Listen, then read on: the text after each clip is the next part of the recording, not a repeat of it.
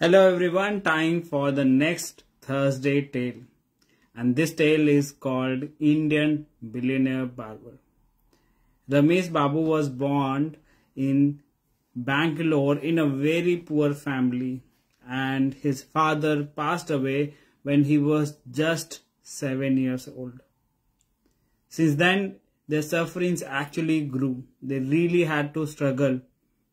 The father had a shop in a shopping mall which his mother had to give for 5 rupees a day rent so that they could survive, and they used to do all sort of household work to get some money to basically survive, get one meal a day.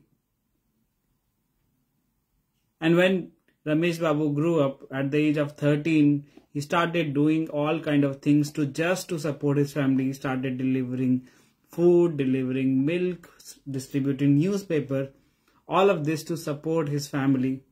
And once he completed his high school, he said, now I have to take things on my hand. He took his father's shop, which was called Inner Space, and started running his own barber shop, his own things. He became a barber. And this went on for a few years and things started getting better. He saved some money, and in 1993, with his savings, with the help of his uncles, he bought his first car, which was a Maruti Omni van.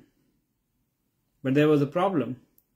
He was there in the shop almost 10 to 12 hours a day, and there was hardly any time to use the car. And this is when he got the business idea. Why not rent his car to other drivers? And this idea became a hit. Very soon, he started getting contracts from various places, various corporates, and in next few decades, he kept on saving, kept on buying new cars. As much as that, at this point of time, he has got a fleet of over 300 cars. And in that, you have Rolls-Royce, you have got BMW series 5, 6, 7, he's got Mercedes class C, E and S, and so on and so forth. Just because he believed in himself, just because he kept on working towards his dream. Now he's a billionaire. Now here is the most interesting part.